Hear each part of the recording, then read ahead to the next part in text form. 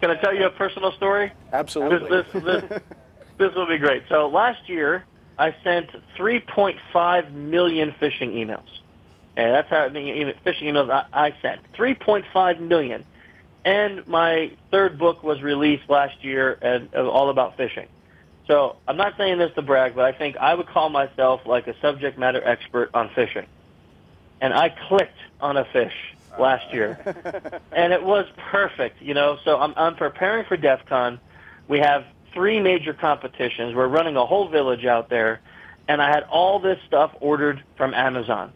And you know, my office is a wreck. Boxes are piled up everywhere, and I get this email that says one of your recent orders will not be sent due to a declined credit card. And now my rules, you know, open your browser and type it in. Don't click on a link. Hover. I didn't do any of that. I was stressed and I was rushed, and I clicked the link.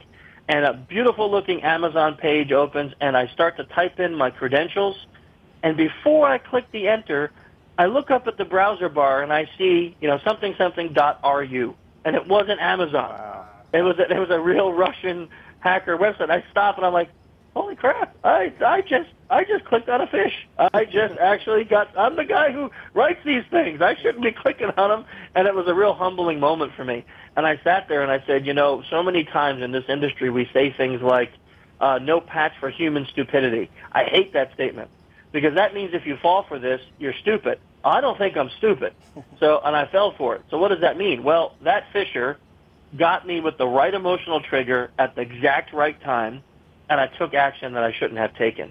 And if I had spent 2 seconds, I went back and I looked at that email after I realized I wasn't. I went and, you know, put everything through Wireshark and checked the page and inspected, make sure I didn't get any kind of infection. I went and looked at the email, and it was for like a George Foreman grill and lead press on nails. You know, I mean, I never ordered those 2 things. Well, okay, I never ordered those 2 things together for Vegas, let's say. But, you know, here I had this email, and it was like, you know, I should have read it. And if I read it, I would have been, oh, man, that wasn't me, and I wouldn't have fell for it.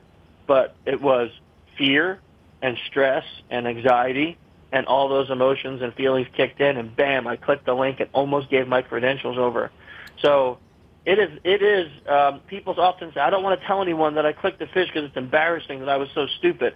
Well, you know, yeah, is it embarrassing? Yeah. Am I proud of the fact that I clicked? No, I'm not. But the fact is, if a guy who sent 3.5 million phishing emails and wrote a book on phishing can click on a fish, I think anybody can click on a fish. So it's better to report it than it is to try to hide it. Yeah, absolutely. Sorry for that rant, but no, that was a great personal story. I mean, I guess the moral of the story, like you said, is even the most seasoned expert in the field can be, you know, tricked if the right circumstances arise. So I guess the right answer is never get stressed, right? You have to take it slow. When you if you figure out the secret to that, let me know. You and I will make billions.